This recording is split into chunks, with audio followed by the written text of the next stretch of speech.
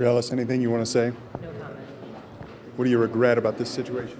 Ryson Ellis says he's guilty, that he shot and killed 4-year-old Legend Taliferro. Surveillance video connected his car to the scene. He was accused of firing after an argument with family members. My son, all I could think about was him and trying to stay strong for him. Legend's family attended the hearing. His father says there's no forgiveness. That's something God got to do. God got to forgive me.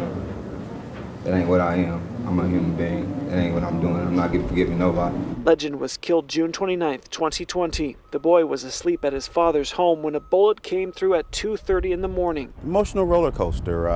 We're on one side, we're happy and pleased that things are, coming to an end. And on the other side, we still don't have Legend with us. Legend's death sparked a nationwide crackdown on crime by the Trump administration. During Operation Legend, nearly 200 people were arrested in Kansas City. We, as a community and for Legend's legacy, I want to help others learn how to control their anger so they won't make a mistake like this. In Kansas City, Brian Johnson, KMBC 9 News.